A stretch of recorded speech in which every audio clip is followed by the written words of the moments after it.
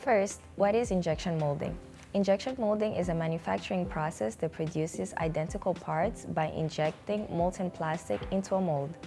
In injection molding, polymer granules are first melted and then injected under pressure into a mold, where the liquid plastic cools and solidifies. The versatility of injection molding allows you to produce high volumes of parts at a lower piece part price and faster than other processes like CNC machining and 3D printing.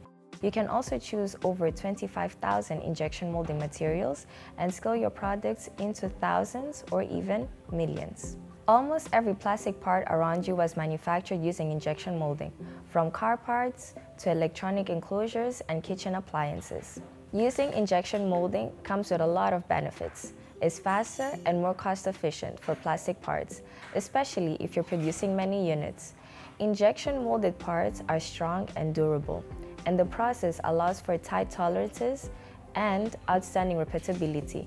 Your parts also come out looking amazing. The main economic restriction is the high initial cost for tooling. Design engineers have to create a custom mold for each geometry, making the initial investment cost pretty expensive.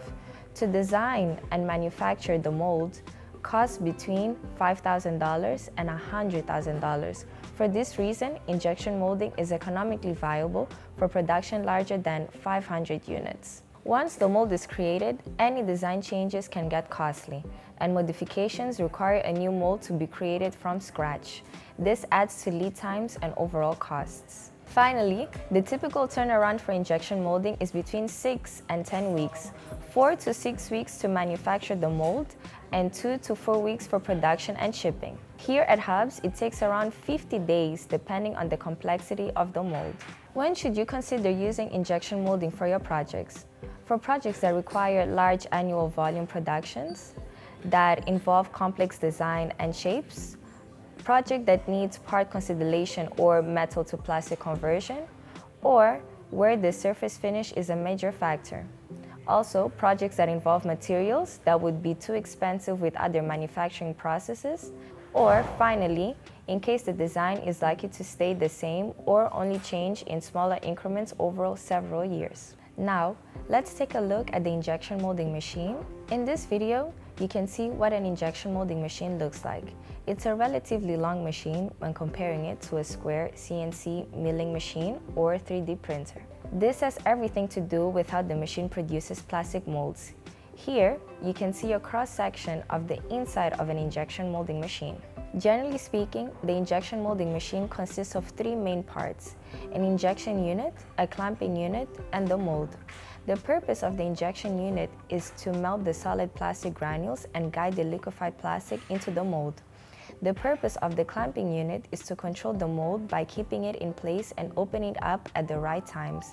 Let's take a closer look at the injection unit first. It roughly consists of a hopper, a barrel, the reciprocating screw, heaters, and a nozzle. The clamping unit roughly consists of a fixed platen, a movable platen, the mold, a runner system, a cooling system, and ejector pins. The simplest mold is a straight pull mold. It consists of 2 halves, the cavity, which is the front side, and the core, which is the back side. In most cases, straight pull molds are preferred, as they are simple to design and manufacture. If more complex geometries are required, then a retractable side action cores or other inserts are required. Side action cores are moving elements that enter the mold from the top or the bottom and are used to manufacture parts with overhangs, for example, a cavity or a hole. Now that we have looked at the different elements of an injection molding machine, let's have a look at how all of these work together. First, the polymer granules are placed in the hopper where they are mixed with the coloring pigment or other reinforcing additives. The granules are then fed into the barrel where they are simultaneously heated, mixed, and moved towards the mold by a reciprocating screw. The geometry of the screw and the barrel are optimized to help build up the pressure to correct levels and melt the material. The screw then moves forwards and the melted plastic is injected into the mold through the runner system. The mold is then cooled by a cooling system. As the material cools down, it re-solidifies and takes the shape of the mold. Finally, the mold opens and the now solid part is pushed out by the ejector pins. The mold then closes and the process repeats. The whole process can be repeated very fast. The cycle takes approximately 30 to 90 seconds depending on the size of the part. After the part is ejected, it is dispensed on a conveyor belt or in a holding container. Usually, injection molded parts are ready to use right away and require little to no post-processing.